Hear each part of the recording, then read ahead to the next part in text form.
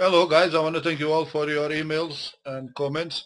Um, this is an update uh, since this morning, so I've been watching the Hurricane Irene, and he has, well, good and bad news, because the bad news is that he's releasing some pressure and he has gotten bigger, but the good news is that he's slowing down as well. So he has gradually slowing down from last night to now, which is about 8 o'clock here in UK, and he went from 40 mile per hour, is now at 12 mile per hour. The gust is about under 5 mile, and the maximum wind speed is 85 mile per hour. So this morning it was on 90 mile per hour winds,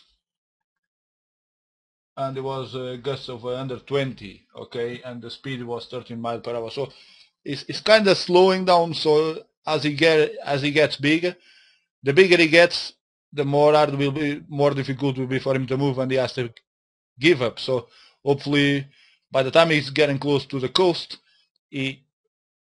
hopefully he disappears. He just basically vanish. But whatever is a lot of water that is carrying with him, that is gonna probably cause most of the damage.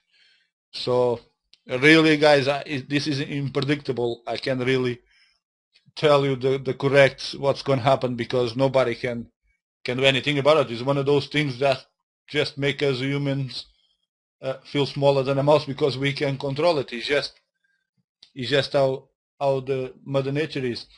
Now, if he carries on, then if he lasts for another week, then even as here on Europe, we'll have some problems. As you can see, this is the route at the moment.